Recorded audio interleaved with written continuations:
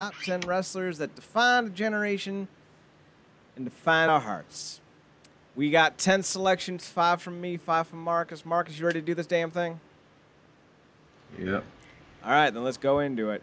My number 10, Marcus gets the odds this week, is going to be actually a cheat. Is the trio of Triple X. The archetypes, the true rivals of America's Most Wanted, Low-Key, Elite Skipper, and Christopher Daniels.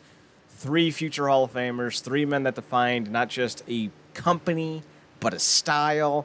Daniels is obviously the big name of the group. He's currently still wrestling at 50 years old in AEW. Elite Skipper had the highlight of the group, walking that cage just like he didn't give a damn.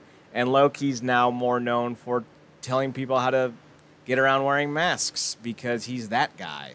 Him and Austin Aries must be best friends. Yeah. Yes. Low key, you should stay that low key. Yes, it's good for your career, my friend. Marcus, number 9, who'd you got? For me, man. Well, you know the story. I said it several times, but I initially got into TNA because my one of my good friends, childhood friends, told me about this guy named AJ Styles, and I obviously started watching and got hooked. And was primarily watching for him, but then I also caught on the guys like my pick here, Monty Brown. Okay, you scared me because I thought I was out of order. I was like, wait, what? No.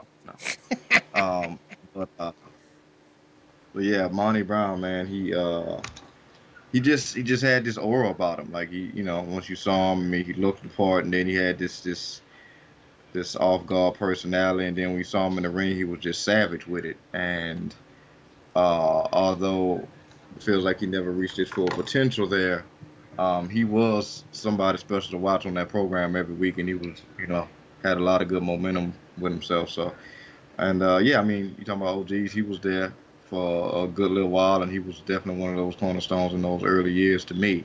So I got to go with Monty Brown. I agree with you. I think a lot of people don't remember how out of place he looked at times because this is when wrestling was shifting away from the 1980s, 1990s, couple minutes kind of matches, and Monty was on the start of the wrong generation. But if Monty had come around now, where people are looking for more uniqueness in their wrestling and not just so much 40-minute long matches, I think Monty Brown would have been huge today or 10 years prior.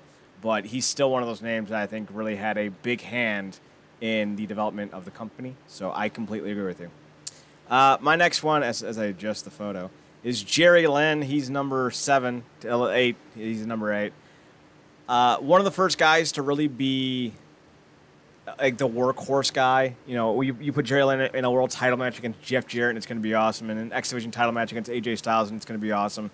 Much like Monty Brown, Lynn kind of just missed the boat on being a world champion. And frankly, as much as I love Ken Shamrock, it kind of made sense that you put the world title on Jerry Lynn, considering he was the first or the last or one of the last ECW champions, before Rhino came in. And I think he even ended up winning the Ring of Honor world title at one point. So it would have been nice to see Jerry Lynn get an early run at the NWA World's title in TNA, but it is what it is. His legacy's still secure, so I don't think he's missing anything. Plus, if AEW ever let him, he's a lock for the TNA or the Impact Wrestling Hall of Fame. Marcus, who's your number 7? Wait, yes, 7. Yeah, 7, man. For me, I'm going somebody you mentioned earlier. I mean, this guy has primarily been known as a pillar of the tag team tenure, throughout his tenure in TNA, and definitely was one of those names that you always saw and heard about. Made some waves, obviously, later when he tapered off in the singles, and I think he did a real good job. Probably could have shown more improve had he got the opportunity at times, but I'm going with one of the real OGs, the Cowboy himself, James Storm. Talk about one of those guys who really stuck it out through the best and worst of times through that company. Dating all the way back from 2002, his stint with, like you said, Wildcat Chris Harris. Yep. And doing their thing, and then obviously his time in Big Money is classic. So then super decorated, a lot of memorable moments, catchphrases, you name it, he's done it. Yeah, man, it's kind of hard to talk about TNA and not bring up the Cowboy. So that's my pick. That's not a bad pick, especially because he ended up having much more success after his run with Chris Harris. So he's one of those. Yeah. He's got a great legacy to his name. My next pick at number, fuck it, is Ron Killings. I already forgot what number we're on. Pick. 6? Yeah. I think so. I am no longer keeping track. It's hurting my head too much. Ron Killings is just not just a legacy for the company, but for the championship in which he won. He was the first black man to ever win the NWA World Championship, or at the very least, the first one recognized.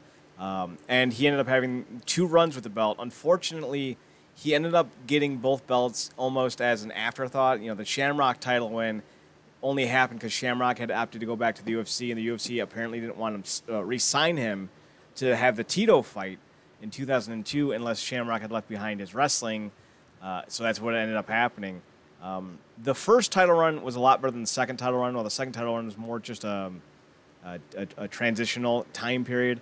But his run with the belts, his run with the tag team division with the 3 Live crew, and really just his in-ring work in general has been phenomenal, and he still does the Beware rap that he wrote in TNA all those years ago.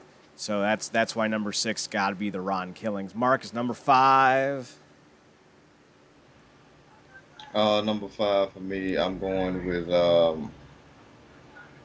super decorated guy, and you know, when I looked it up, and it really was no surprise. He is single-handedly the longest TNA tenured performer that they had. I'm talking about the Monster Abyss. You don't go through any footage of TNA and you don't have Abyss in there. If you do, somebody intentionally scrubbed it, and you suck. But yeah, I mean, the guy was everything to that company. I mean, he was the monster. He put his body through. I mean, he basically was their Mick Foley in a lot of ways. And you know, you name it, he did it. You know, both definitely in front of the camera, but also transition behind the camera. And we got to see somebody who was pretty much done in a lot of ways as a character, and certainly in that ring, and kind of got revitalized in the other half of his career by literally playing his own brother and joining a faction with seemingly 2 death clowns. So you don't talk about somebody who literally hung in there more than Joseph Park, aka the Monster Abyss. So, you know, hats off to the TNA Hall of Famer, more than well deserved. So yeah. His best match might be on my top 10 matches, which will come out Friday, so keep an eye out for that. Next up for me, I think we're on number 4, is Chris Harris. His singles run was not as impressive as James Storm, and I was going to put both AMW on here just as a tag team, but when I saw James Storm, I was like, oh, I'll just put Chris Harris on here. He did have a couple really great singles matches as well. I think it was the 2004 King of the Mountain match was phenomenal. He had that amazing feud with James Storm in 2007.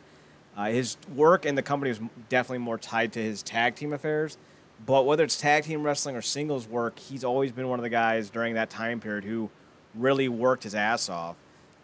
Kind of like Monty Brown, though, there was always something lacking about Harris. With Brown, it was more of the in-ring stuff. With Harris, it's more about personality.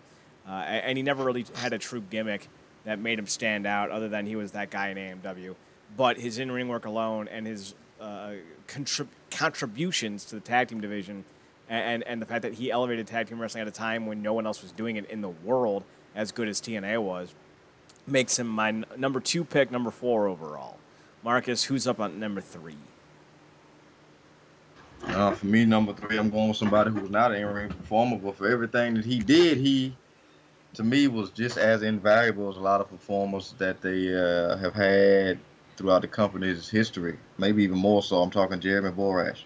Good old JB. From his frosted tips to... You know, his latter time in the company, you talk about somebody like Abyss who literally hung in there with that company through the best and certainly the worst of times. Somebody like Abyss who I lamented to mention was, you know, Triple Crown and, you know, what they call a Grand Slam champion, all that good stuff. Yep. That's basically Bull Rash as what they call it, a multi-tool player. He was the ultimate multi-tool player for the company for so long. Yeah, I mean, I would imagine there was ample opportunity and probably times that he may have wanted to go. And he stayed, and we big on loyalty here. And he probably had more loyalty than he should have at times, but it was appreciated because in a lot of turmoil, a lot of times when everybody was going and coming and coming and going, he was a constant. And much respect to him. Yeah, Jeremy Borash, man, you cannot talk about guys who was in that company, talk about who did a lot for it, and not bring up somebody like Borash. Like I said, I know he's not an in-ring performer, but for as much stuff as he did, he probably was as vital, if not more so at times. He did have some matches late in his career, so I don't think that he doesn't qualify, if that makes any sense. My number two, or my number one, number two overall has to go to Ken Shamrock. He was the reason why I cared about the company in the first place. I've always been a big Ken Shamrock fan, dating back to his days in Pancrase when I was watching bootleg videos of it in 1995. I just think he's a phenomenal wrestler, a phenomenal athlete, a phenomenal fighter, and I can't begin to tell you how excited I am that he's been back in Impact since last year. He's incredible. I think he deserves a world title win. I ain't even playing. Put the belt on him. He'll stick around longer than Tessa. That's for sure. When it's eeny, meeny, miny, the non-offender, you. I mean, think about it. If Ric Flair can win the Intercontinental title at 58 with, like, the body he had, then why can't Shamrock at 57 with the body he has? I'm just saying, don't be ageist. Think about it. In the times we're living in right now, guys like Ken Shamrock and Ric Flair are cleaner than some of these people that probably should be world champion, but are getting booted for shitty behavior. I mean, we know Rick's perversion, so like we're not gonna be shocked. Like, we're aware. He's bragged about it countless times.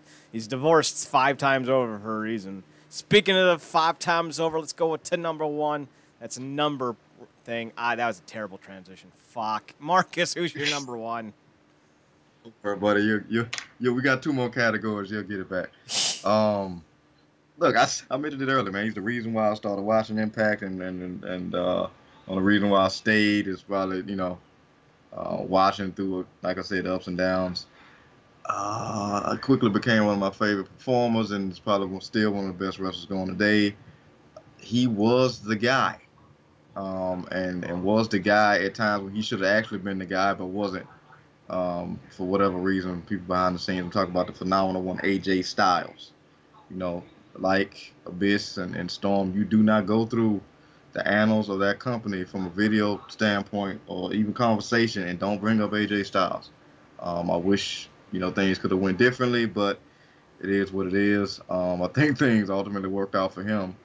But, yeah, man, AJ Styles was the man. He was, my favorite wrestler of all time was The Rock, but I've always, been attracted to guys like Rey Mysterio and Eddie Guerrero and like the cruiserweights and stuff and like that. And to me, he was the perfect blend of, somebody with a cruiserweight style with like a heavyweight swag in a lot of ways. And yeah, it was just cool to see that transition. 2009, he finally won the strap. That was really cool. And yeah, he's going to get a lot of mention later on because he has classic moments, matches, you name it. He was the guy in there. So, you got to. I think you mentioned TNA. You talk about number one guys. You got to mention AJ. And to find out about the later ons, this video is out on Monday. Welcome to Monday. The next one's going to be out on Wednesday, and then the next one's going to be out on Friday. So tune in Wednesday for our best Slammiversary matches, and then Friday for our favorite Impact Wrestling musical themes. That's what's coming up on the docket this week. For the references and websites, RealNerdCorp.com. Check us out there. We're also on the Twitter at NerdCorp. We are on Instagram at RealNerdCorp. Marcus can be found on his personals at ParadoxKid, ParadoxKid. That's the kid. You can also... God damn it. I was not expecting an accent. You can also find him on his other podcast, The True Penny Show, at True Penny Show on Twitter, TruePennyShow. You can find me on mine at Chad NerdCorp, ChadNerdCorp, and on Instagram at Chad's Photo Hut. Chad NerdCorp is the Twitter handle, I should have specified. The website's RealNerdCorp.com. The podcasts are available on iTunes, Spotify, and Podbean by going to Real NerdCorp or NerdCorp on any of those 3 different outlets, links of which will usually be down below. And for Mark Screen, I'm Chad Bordo. Thanks for tuning in to another Top 10. And be sure to leave a like and a comment if you like what you're hearing. Otherwise, we'll see ya, I guess, on Wednesday. Marcus, take us home. Good night, me.